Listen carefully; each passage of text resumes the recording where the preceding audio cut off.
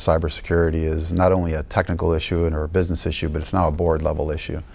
And the discussion today was helping the audience demystify how does the board member think about cybersecurity, and how can they exercise their oversight responsibilities, and importantly, what can management do to help in that process, whether it be specific reporting frequency, whether it be the type of information they're providing, whether it be key metrics or key risk indicators. I think the audience got a good sense today of what is in the mind of a director as he or she thinks about cybersecurity and how it impacts their organization, and what can management do to facilitate that oversight responsibility. Of some of the cybersecurity risks that we've seen, not only across the US, but also globally in the last several years, this has elevated to not only a senior executive level, but a board oversight level from a perspective of they have a fiduciary responsibility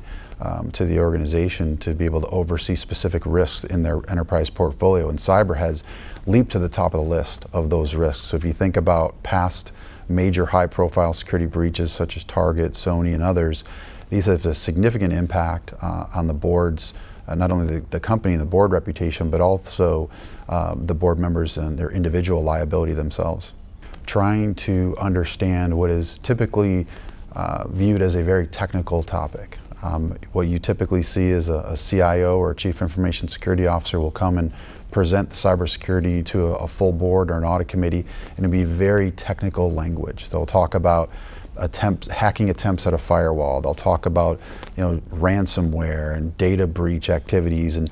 these things, quite frankly, don't resonate